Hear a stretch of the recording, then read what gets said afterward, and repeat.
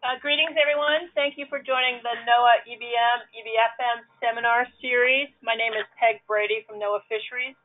We're conducting our presentation through the Silver Spring NOAA Library Series, and our speaker today, Kevin Friedland, is in his laboratory at the Northeast Fisheries Science Center in Narragansett, Rhode Island. Just a quick reminder, I want to thank everyone who has joined our series and continues to join, and again, also thanking everyone for their comments. We have been reviewing your comments. Just a reminder, there's an opportunity online to respond following the seminar and give us suggestions and input for future topic areas. So again, thanks to all the folks who dedicated and joining us every month. This is the 9th in our series. That started last fall, and Kevin Friedland is our speaker today, and he will be discussing informing us on the ecosystem assessment and management decisions by applying habitat species models. Kevin's been at the Northeast Fisheries Science Center and is a member of the Ecosystem Dynamics Assessment branch there.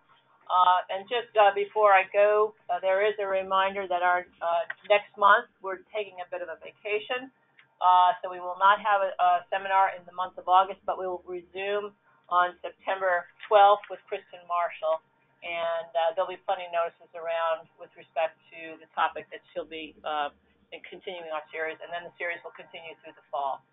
So again, thank you to everyone, and please, if you have any questions, there's an opportunity to do so at the end of Kevin's presentation, and you can do that online. And obviously, we have folks here in the room in the NOAA Library here in Silver Spring that can also ask questions of our speaker today. So, Kevin, we're going to turn control over to you if you don't have it already. And again, thank you for volunteering today. Thank you, Peg. It's Kevin Friedland in Narragansett. Can you guys hear me? Yes, we can hear you very well. Thank you here in the room. Super, thank you. And so we'll monitor through the talk if there are any questions that come up about the sound. So we'll let you know if we hear or see anything. Super, thank you. So today I'm going to provide an overview of some habitat modeling work we're doing here in the Northeast, and look at some examples of how we're applying these data. So there are a number of excellent studies on Northeast species that have utilized habitat models, but mostly concentrating on thermal responsive species and mostly modeling using GAMs, or generalized additive models.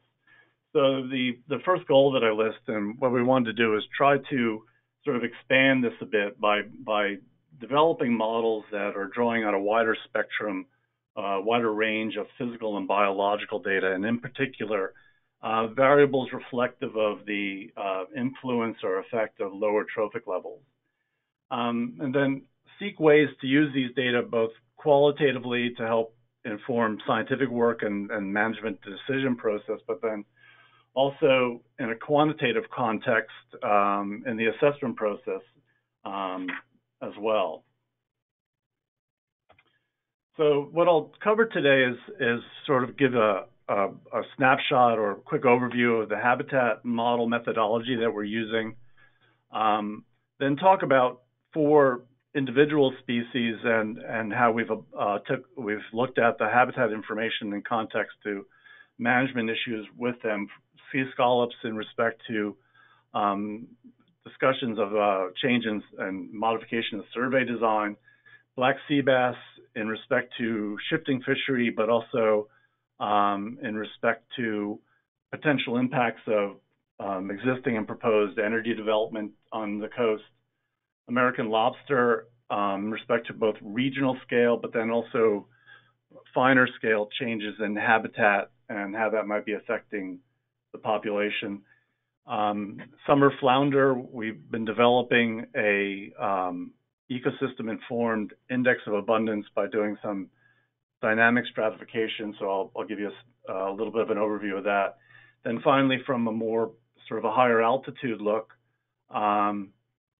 at synoptically the results of habitat change amongst a whole range of species and what that suggests about change in organization of the ecosystem here in the Northeast.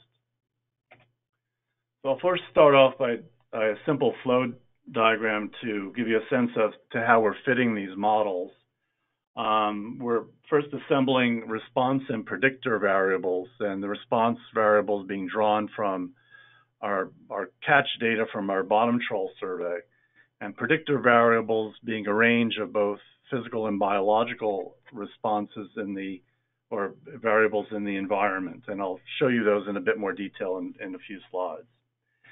The training set time series for this version of the data is 1992 to 2016, and the early constraint doesn't reflect the full length of all the data sets. It's constrained by the availability of salinity data in the Northeast.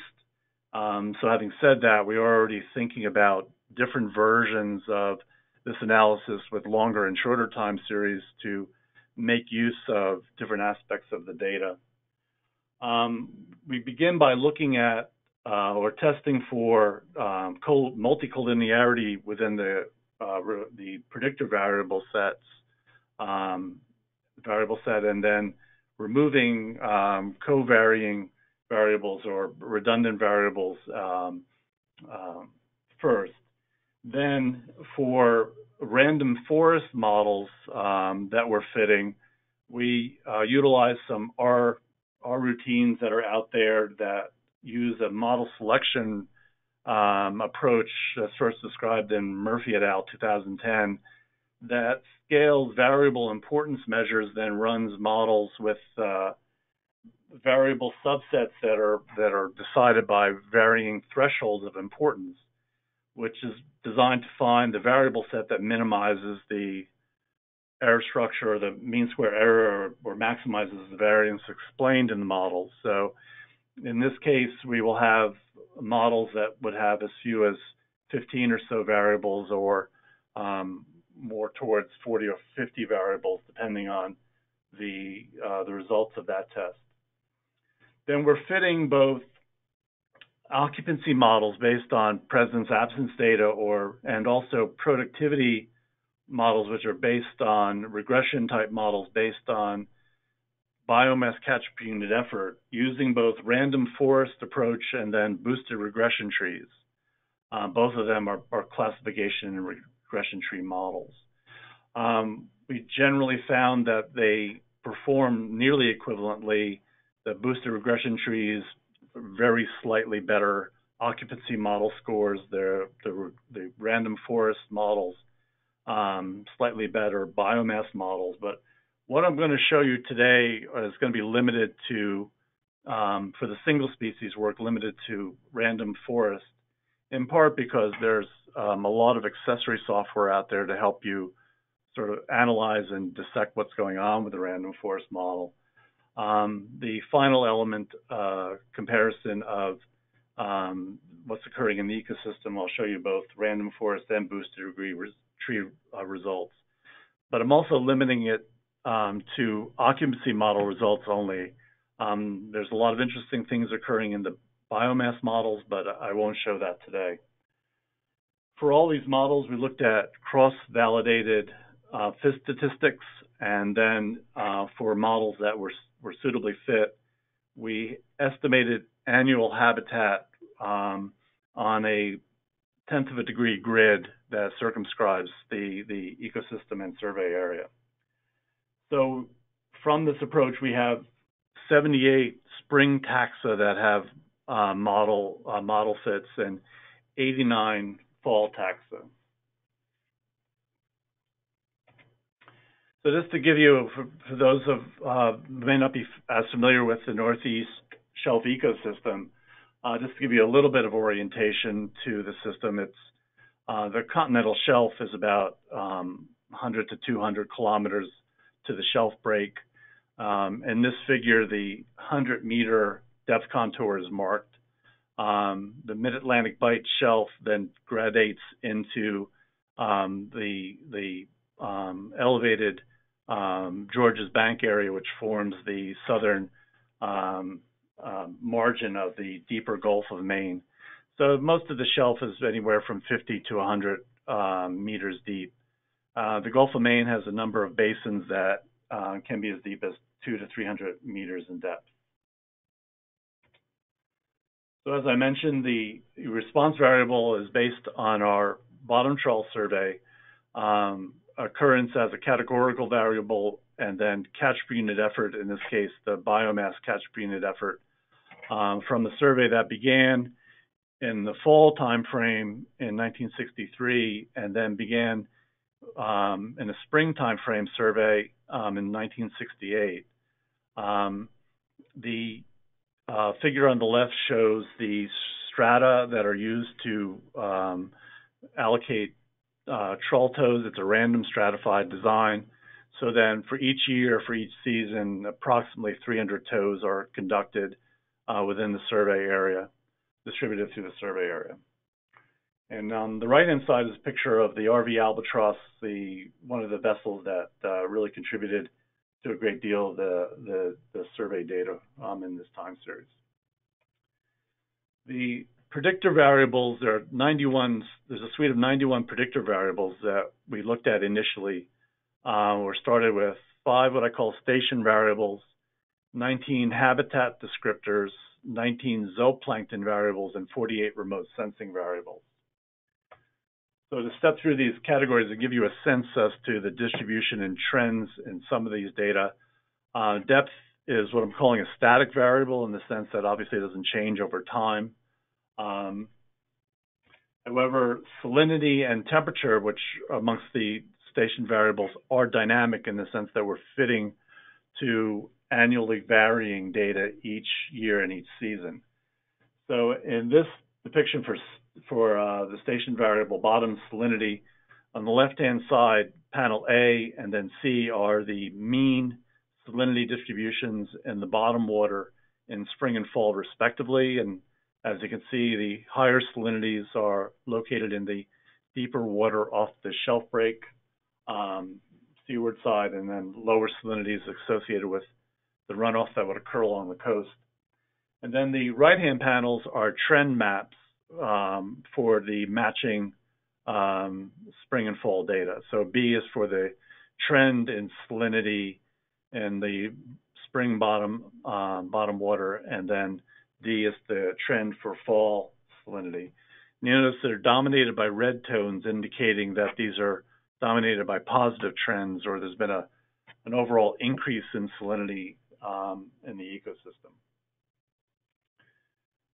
This is the surface salinity data, not as structured in terms of the mean fields in panels A and C, but still the higher salinities offshore, and then reinforcing this theme that for the most part, the trend values are indicative of an increase in salinity over time. These are the bottom water data. The spring and fall bottom water are sort of inverse reflections of each other. You notice that in the spring, the coolest water is located on the Georges Bank and inshore area, more towards shallow depths, versus the warmer water that is located offshore off the shelf break front, whereas it's flipped in the fall. The warmer water are associated with Georges Bank and shallow regions along the mid-Atlantic bight, and it's the deeper water that remains cool during the fall of the year. But continuing the theme of trends, you can see that in the trend maps for spring and fall, B in panels B and D, both again dominated by red tones, indicative of an increase in temperature that's been occurring in the Northeast Shelf. And the surface temperature is a bit more arrayed by latitude. You see that the warmer temperatures are more to the southern end of the ecosystem in panels A and B for spring and fall. But yet again, the trend maps in B and D are indicating positive trend or increases in temperature. The habitat descriptor variables are all considered static variables. In other words, they're not changing over time. So the same field is used through the entire time series. And it's a range of mostly depth-informed information about complexity or shape of the benthos. And I've sampled a few of these, for example, rugosity, which is a measure of small-scale variations of amplitude of the bottom in respect to an idealized surface. And then seabed forms is a depiction of classification based on both combination of seabed position, but then also the slope associated with the seabed. And then there's the final one that I'm highlighting is the benthic current velocity. We have 4 of these as potential variables, and they're seasonal fields. In this case, this is the winter benthic current vorticity that is occurring on the shelf as a potential habitat descriptor. The zooplankton variables are selected amongst the taxa that are the most abundant in the survey. That's the first 18 lines of the table. There's a range of organisms in here. About half of the taxa are copepods. Then there's a number of other starfish genera, brachiopods, tunicates, barnacles. And then the last line, biovolume, indicates a settled volume indicator of biomass that is also used. But as I mentioned, these are presented as dynamic variables, and I'll show you what they look like in a moment. So these data are collected, have been collected through using paired bongo trawls with 335 micron mesh. And as I mentioned, yielding both settled volume and species counts. And it's a patchwork of including 2 major ecosystem monitoring programs, the MARMAP program, which began in '77. And on the left-hand side, this map shows the typical distribution of a MARMAP set of stations. There was a transitional period where we did lose some sample coverage, and then a replacement program, this ECOMON monitoring series, went in the 90s, and this is a typical distribution of surveyed tows for ECOMON. But again, yielding any 200 to 300 bongo tows or depictions of zooplankton per season per year. I'll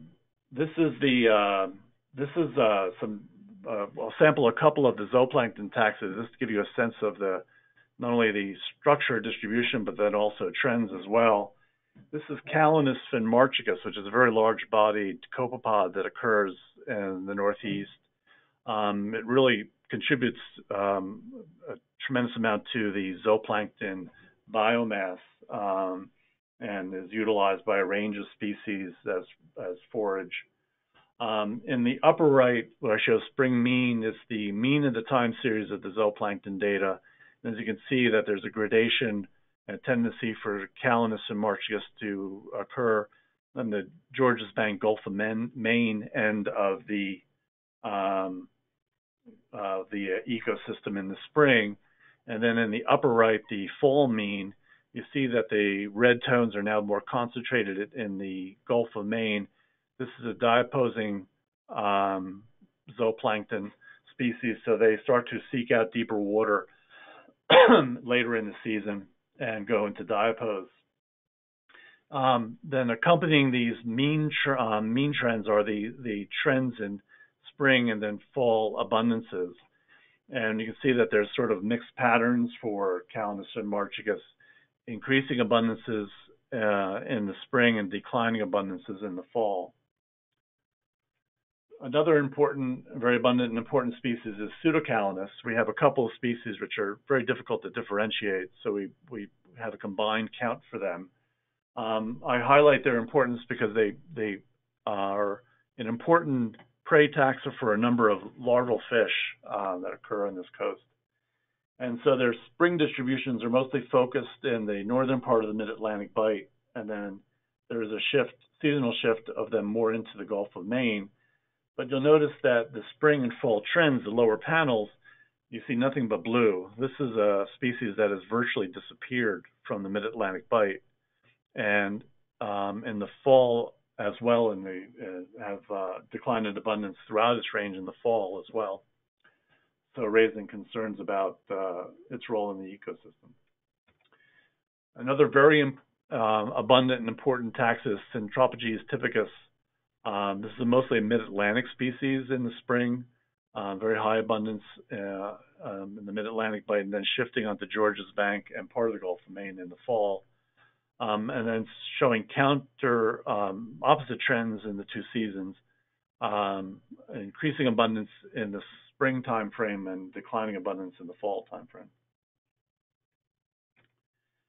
So the remote sensing data is added in as static variables. As I mentioned early on, we're thinking about different formulations where we would include data sets as dynamic variables. This is one that if we use this as a dynamic variable, we would lose a lot of years to the time series in order to meet the requirements of the model. So right now they're going in as static variables.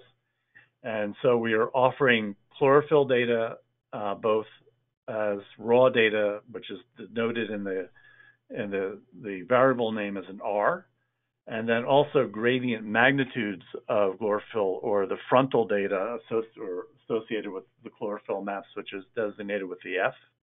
And then you can see the sequence of numbers from 1 to 12 indicating the data for January through December. And then likewise, the SST data is organized in the same way. And then I brought up two examples, the April chlorophyll mean depiction in the upper right-hand figure, and the bright orange areas on Nantucket Shoals and Georges Bank, indicative of where the major spring bloom occurs on the shelf. And then below it, the April chlorophyll fronts, you can see that how highly developed they are in both areas. And then the upper right is August sea surface temperature. You notice that Georges Bank is showing up as blue. The tidal mixing that occurs on Georges Bank keeps the water column vertically homogeneous, so it keeps Georges Bank proper relatively cool through the summer, and that sets up pretty dramatic frontal structures that are shown in the lower right, which are potentially an important feature.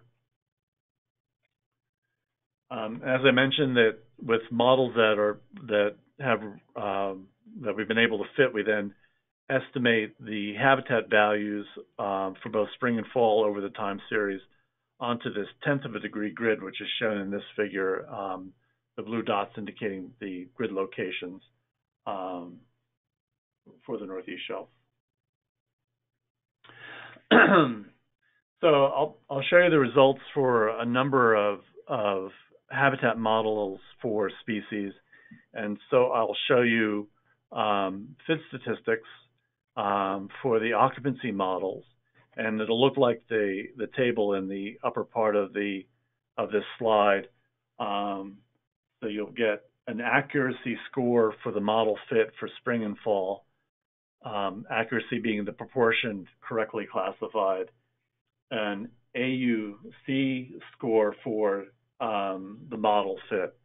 AUC stands for area under the curve, which is the area defined by what's called a ROC curve, or a receiver operator characteristic, a binary classifier curve, which is formed by plotting the true positive rate versus the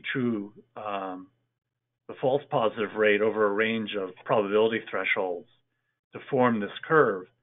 And if you can envision that when you form this curve, if the true positive and the true negative rate equal each other, it's going to define a straight line, which ends up defining an AUC, which bisects the area, or 0.5, which is indicative of a model with little or no predictive skill. In other words, it's no better than tossing a coin.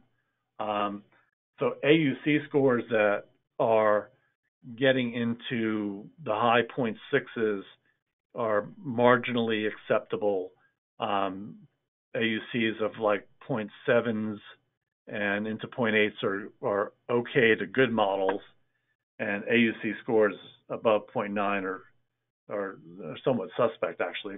They may be too good to be true.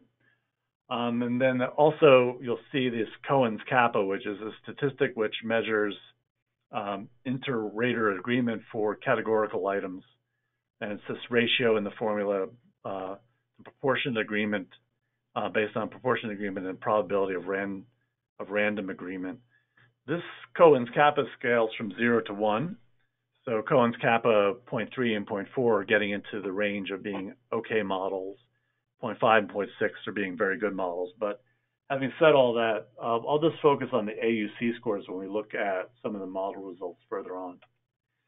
In addition to the diagnostics, I'll show you a variable importance plot, which is based on the model fit for the occupancy models. And so it's a 2-panel plot with the left-hand graph showing the relationship between times a root and mean minimum depth associated with the tree building that is occurring for the variables. And so what are highlighted in these plots are the top 10 most important variables.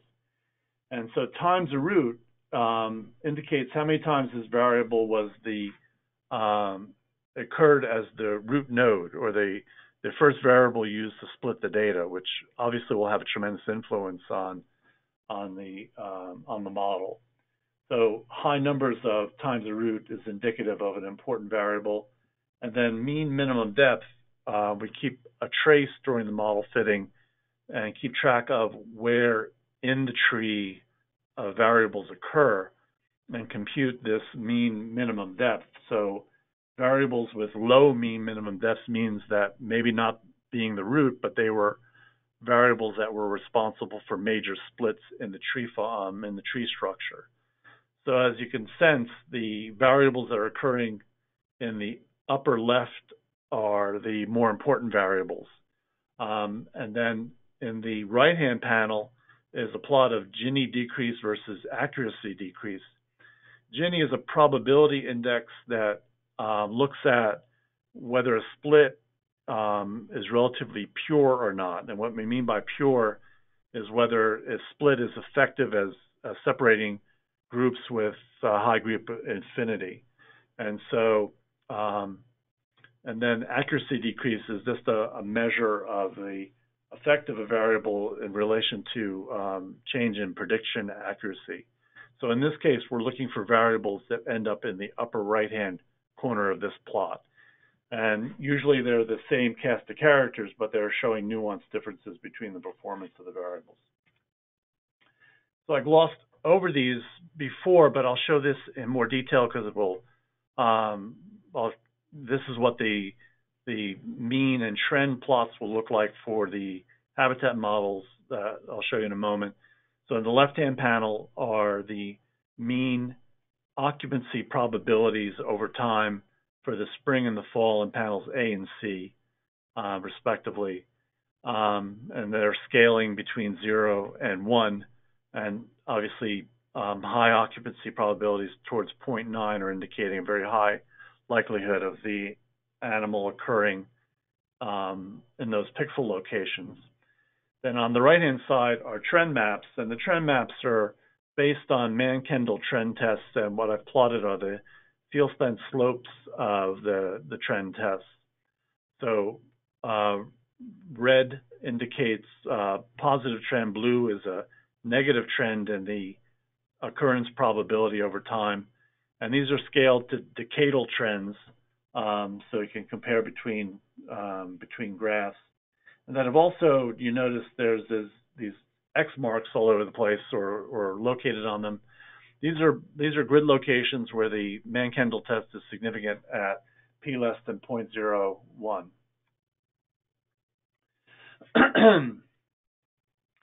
So the first species I was going to talk about is sea scallops, which is a tremendously important fishery here in the Northeast.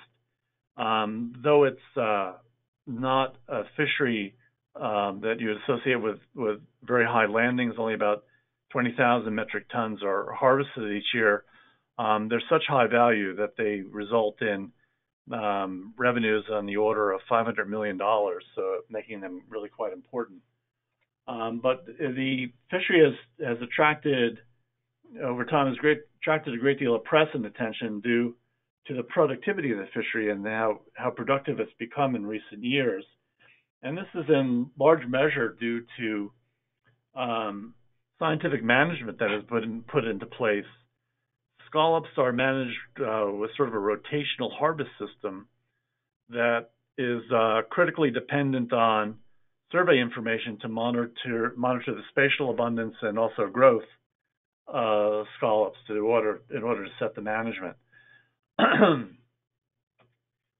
So there was a recent working group for scallops, and one of the themes of that working group was to talk about the survey design for the scallop fishery and talk about coordination of multiple surveys that are using different survey methodologies.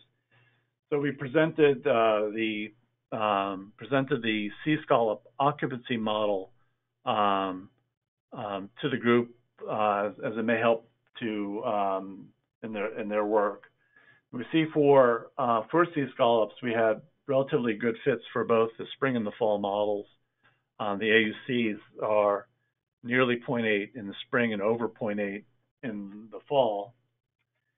And an interesting theme that you'll see a number of times as I show you these plots is that, to be honest with you, when going into this, I wouldn't have been shocked if most of these models were, the most important variables were depth and temperature or something like that. But what's emerged is an interesting story that we've just barely analyzed. But as you can see for scallops, in the spring, if you look at the upper left-hand panel, yes, depth is an important variable. It shows up in that upper left-hand quadrant, but then the other variables of importance are chlorophyll variables, indicating that the pattern of productivity may be quite important to defining the habitat for this species. And likewise in the fall, again, depth is a very important variable, but then chlorophyll is showing up, and we see that sort of buried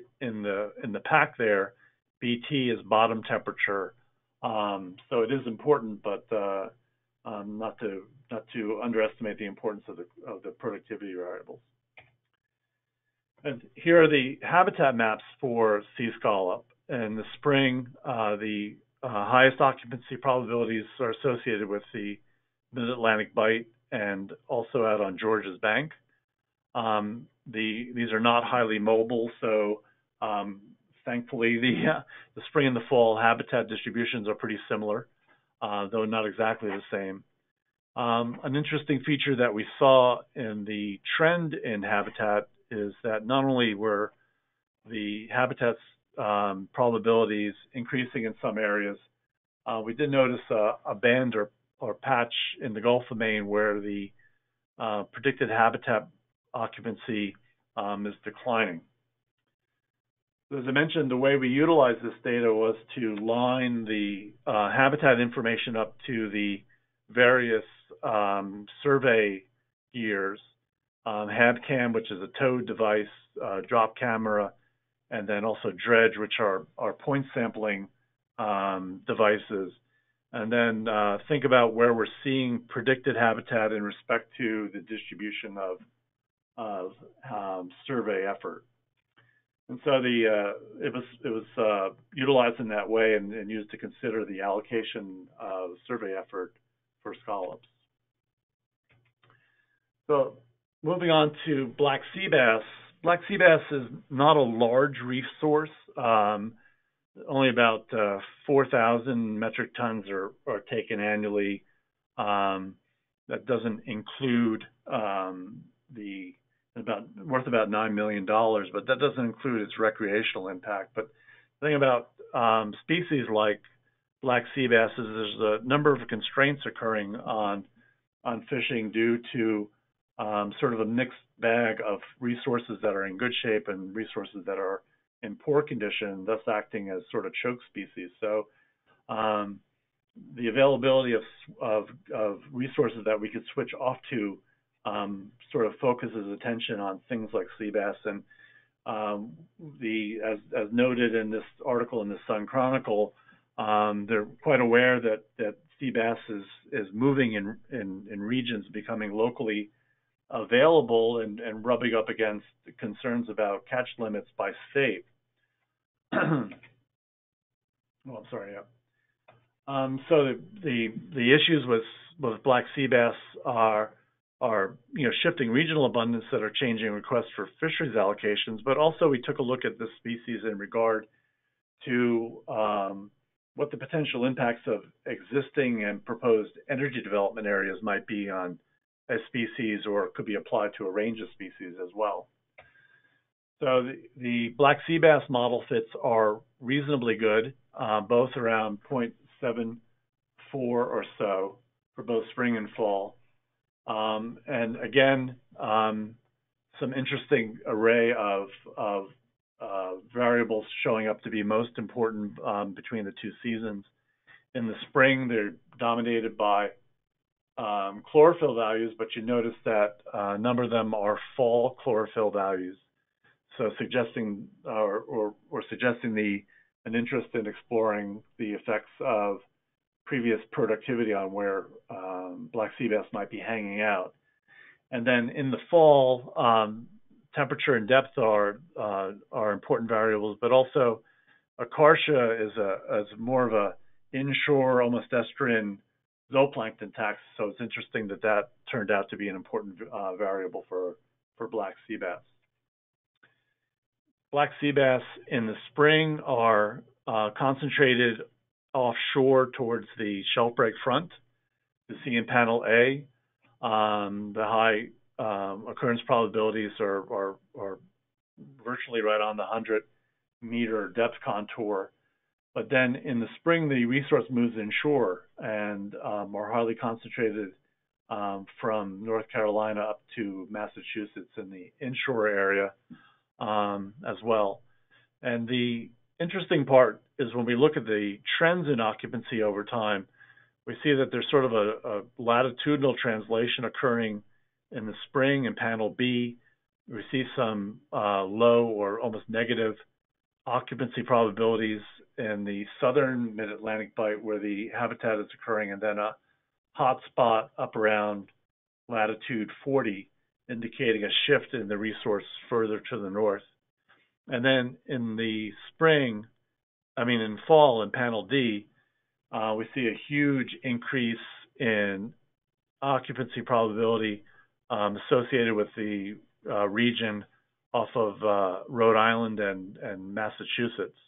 And this is a fisheries concern because they're seeing lots of resource but really don't have the quota to utilize it effectively.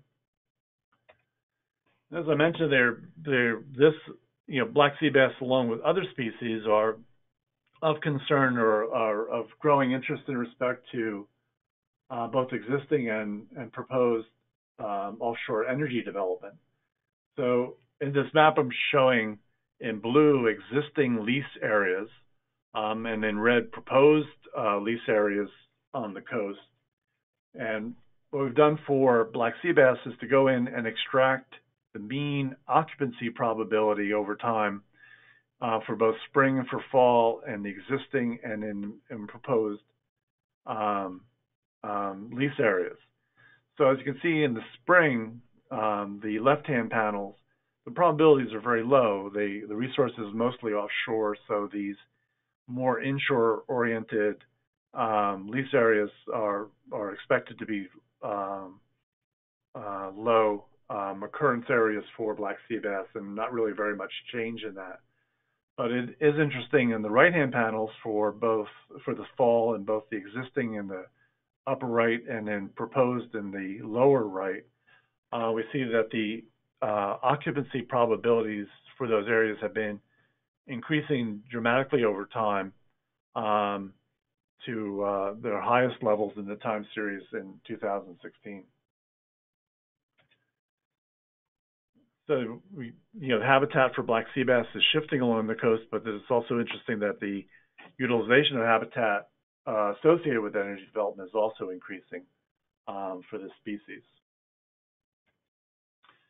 Another important and iconic species in the Northeast is American lobster. American lobster is managed by the Atlantic States Marine Fisheries Commission through interstate agreements. And again, this is another relatively low landings but high value fishery. Annually, about 70,000 metric tons of lobster are landed, but they result in revenues of about $650 million. It'll be interesting to see what happens this year. Could be a little different. It was an excellent article that appeared in the New York Times about lobster, because what we're seeing with lobster are dramatic changes in regional habitat, but then also regional abundances for lobster, declines in the mid-Atlantic bight, and dramatic increases in lobster in the Gulf of Maine. But then also on smaller scale, we're seeing shifts in distribution and expectations of change in habitat within the Gulf of Maine itself. And so we looked at coastwide shifts in habitat that may be related to the decline in some regional fisheries and expansions of others, and then also shifting distributions within the Gulf of Maine, which may be associated with availability, particularly of nursery habitat and the availability of larger lobsters. So the spring and fall occupancy models for lobster are relatively good, both in the 0.79, almost 0.8, and then approximately 0.78 for the fall model. And again, this interesting theme of perhaps unexpected variable associations. In the spring, as you can see, clearly the three most important variables are all zooplankton: Hedognaths, Paracalinus, and Centrophages typicus, that are the most important variables for the spring model. And then in the fall model, bottom temperature is the most important variable, but then it's accompanied by Matridia lucens, larvaceans, and Centrophagus hamatus, again, a suite of zooplankton variables. Obviously, adult lobster don't eat zooplankton. Perhaps their larval forms are utilizing these, or the possibility that the patterns of distribution that are shaping secondary productivity are also affecting the distribution of lobster as well. So the spring distribution of occupancy habitat shown in panel A emphasizes how important the Maine coast is to the lobster fishery. That's the area of highest occupancy probability in both spring and fall in panels A and C. But then when you look at the trend maps, you see the major issues in a nutshell, especially in the fall, panel D.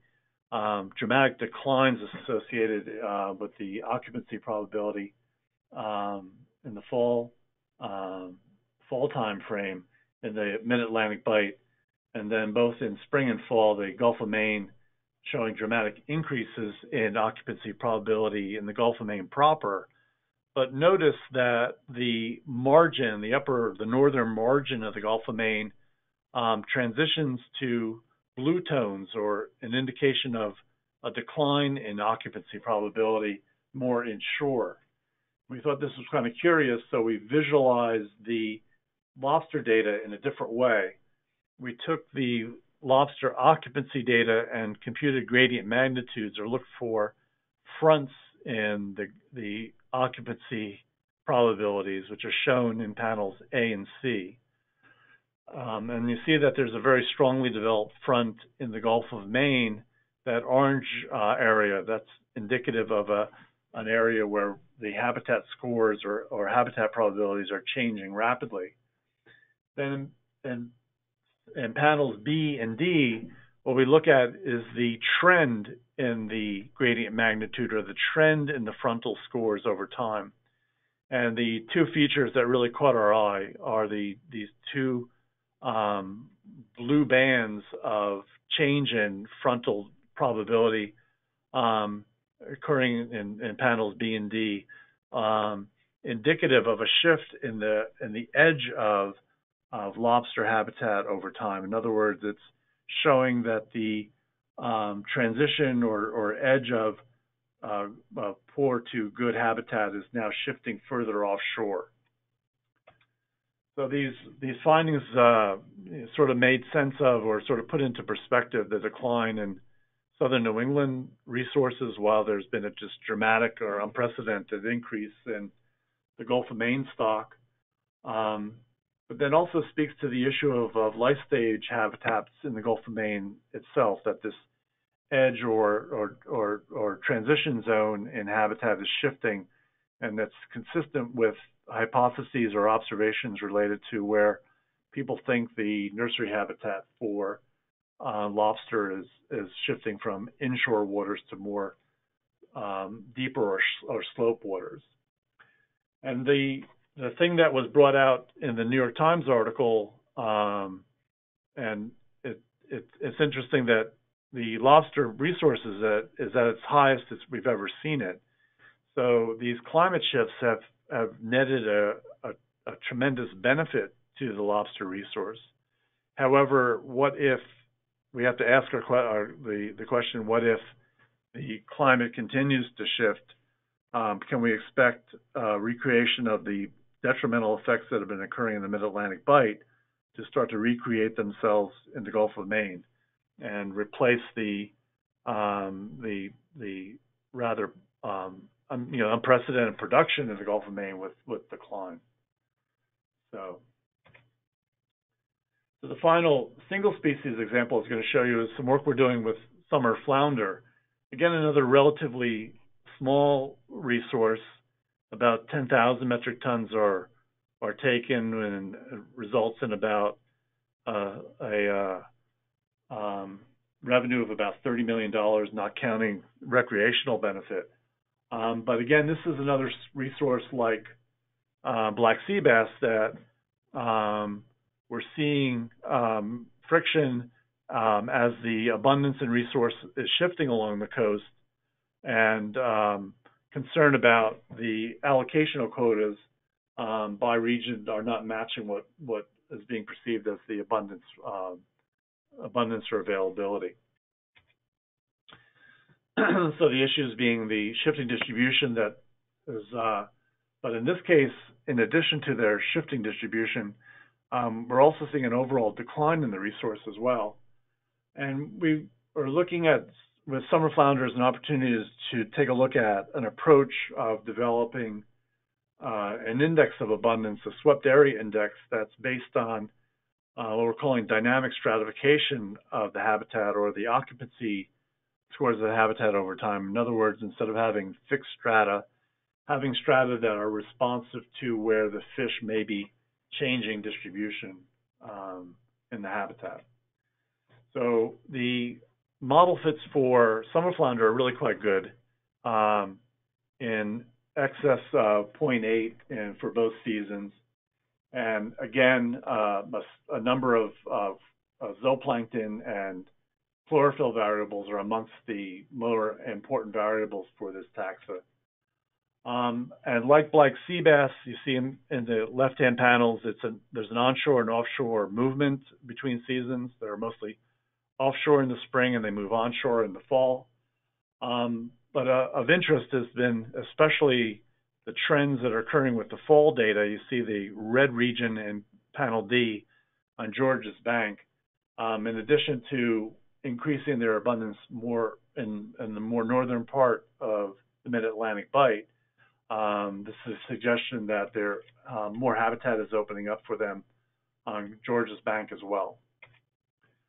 And we can see that there's been a sort of a net increase in habitat for summer flounder. What I've plotted here is at three of the occupancy probability levels of 0.25, 0.5, and 0.75, time series of the numbers of square kilometers represented by the habitat area for summer flounder in spring and fall. So for example, in panel A, 1.4 is related to levels of about 140,000 square kilometers of habitat. But as you see in all cases in both seasons and for all probability levels, the overall amount of predicted occupancy habitat for summer flounder is increasing. So in this figure, we're showing a depiction of this dynamically allocated swept area abundance estimate for summer flounder. And what we do is we then, retrospectively over time take each annual estimate of occupancy habitat and subdivide the habitat by different thresholds of occupancy probability, then assign the toes accordingly to these shifting shapes, and then raise up swept area estimate accordingly. And we do it for both the Northeast Shelf as a whole, but then also constrained to within the spatial area of the stock definition, which we show as unit. And there's general agreement shown in the lower panel in the sense that the ratio of NES estimate to the unit estimate is bouncing around 1 until the end of the time series, where now the NES estimate appears to be much larger than the unit estimate. And so this does raise concern as to whether the unit definition is truly capturing the overall distribution and abundance of the species, and that these changes in habitat may be reflective of changes in the spatial abundance of the species. So this dynamic stratification provides this sort of ecosystem-based approach to an abundance index and a means to what we're planning to do is use it as a candidate tuning index for other models in the assessment. And as I mentioned, the contrast in the estimates between the stock area and the ecosystem suggests there may be some movement out of the stock area over time. So the final element that I wanted to go over was this sort of more grander view of what's occurring with a range of the habitats for a range of species. And I thought this was an interesting article from Rutgers talking about shifts in species habitats and the issues that it creates in terms of allocated fish stocks. Well, we're curious to know how the fish and invertebrate community has responded to climate change on the Northeast Shelf. So to reinforce the theme that I showed you earlier, this ecosystem is warming. This is satellite data. It's a mean annual temperature for the entire ecosystem to reinforce the idea that this is a rapidly and aggressively warming ecosystem. In addition to that, this is Northeast Shelf diversity and evenness of the community based on the bottom trawl survey for spring and fall. So in the left-hand panels, we see that the diversity and evenness is really not trending much, but that in the right-hand panels for fall, both diversity and evenness are trending upwards. So we have an ecosystem that's warming, and there's some indications that it's becoming more diverse. In addition, if you look at an integrated estimate of all biomass that's captured by the trawl survey as an indication of productivity of fish and invertebrates on the shelf, these are the time series trends for the spring and the fall surveys. Both trends are significantly trending upwards. So we have a system that's warming, more diverse, and at least by this indication, more productive over time. This is a more slippery slope. I wanted a catch estimate, not a landings estimate, but a catch estimate for the entire ecosystem. And so that is available through the Sea Around Us project database. And it's a catch estimate for the Northeast Shelf large marine ecosystem. There is some indication of a decline in recent years, though it doesn't go through 2016. A trend analysis of that would not indicate a negative trend or a decline in overall catch, but this is a bit of soft data in the analysis right now. And as I mentioned, we looked at we fit models for 78 taxa in the spring, And without reading the details of the plot of the table, about 2/3 of these are taxa with somewhat acceptable fits in terms of their occupancy models. Their AUC scores are meeting sort of a minimum threshold of 0.65. And then in the fall, the 89 taxa that we have model fits for, again, about 2/3 of them are taxa with relatively good fits. And what we looked at is the trend in occupancy area in spring and fall based on both the boosted regression tree and random forest models. So what you're looking at here are the trends or the annual kilometers per year accumulated or lost in the predicted occupancy habitat at a threshold of 0.5 for the species with relatively good fits. And for the spring, there are 48 taxa. Those are the left-hand panels that had good fits. And you'll notice that most of the taxa are showing positive trends, or in other words, increase in occupancy area. So some 46 of the boosted regression tree and 42 of the random forest, both around 90% of the taxa showing increase in occupancy area. And in fall, of the 59 taxa that we looked at the trends for, 51 and 49 for the boosted regression tree and random forest are around mid-80% of the taxa are showing increase in occupancy area. So the point being is that it's a system that's warming rapidly, showing signs of increased productivity and diversity, and is now supporting increased species occurrence areas with greater niche overlap. So it's a pretty radically changed, sort of view it as a pretty radically changed ecosystem. So we're really quite pleased with this approach in terms of dealing with large amounts of data or different types of environmental data using these classification and regression trees. It's a very flexible approach. And we're using the data to provide a spatial context for understanding the things that we're seeing with species individually and then also groups of species. And a sort of an untapped resource, literally it's just weeks old, is this variable selection results and associated importance rankings that hopefully will add to our understanding of the mechanisms controlling populations. So I think that we have a pretty ripe area for habitat data to continue to inform what we're doing in science and hopefully contributing to the management process as well. So I thank you, and I'm quite happy to take questions if we still have time. I guess I went a little late. Thank you so much, Kevin. I really appreciate that. It was excellent and very in-depth. We don't have a lot of time. We're about a minute away from closing the seminar. What I would recommend, we do have one question, a lengthy question online. And Kevin, if you don't mind, what we'll do is give those folks your email address, and they will direct the question to you because it's a bit involved. Okay. If there are any sort of short questions, brief questions here, clarification questions, I'm looking around the room here. Okay, there's one that we could probably address. What would be the case if you include climate variables in your model? Can you repeat that one more time? Sorry. What would be the case if you include climate variables in your model? Did you get that, Kevin? No, I couldn't. I'm sorry, I couldn't hear it. Okay, I'm sorry. The question was, what would be the case if you included climate variables in your model? So the station data, the temperature and salinity are climate variables. You know, the idea of bringing in other types of environmental indicators or basin scale indicators, they can be brought in.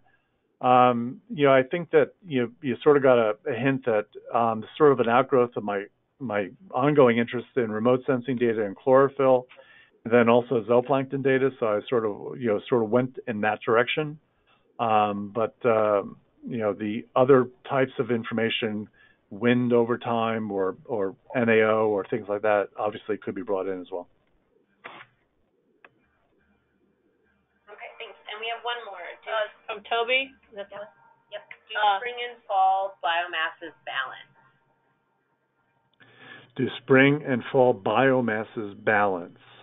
I do not know. We don't look at that in the sense that we're computing a probability of occupancy probability. I just realized that it's sort of indirectly addressed by this figure. So yeah, they're pretty close. So this is the catch per toe of all biomass for the spring and fall survey. So I would say, yeah, they balance. All right, thanks, Kevin. Again, it looks like Emily is going to email you, if you don't mind, and address her questions there. Yeah, I'm in the locator, and be quite happy to hear from folks if they have things they'd like to discuss. Yeah, and again, thank you so much for devoting the time, Kevin, and I'm sure it's going to create a lot of questions going forward. Again, next month we're taking a bit of a break and resuming on September 12th with Kristen Marshalls. And if you are interested, or if you know people who would be interested in seeing these presentations, they are being archived on the NOAA Library Brown Bag Series site. And there hopefully will be the PowerPoint and then an audio and transcription for those folks who may need that. So again, thank you so much for all your time and effort, and we'll sign off from here from Civil Spring. All right, bye-bye now. Bye, Kevin.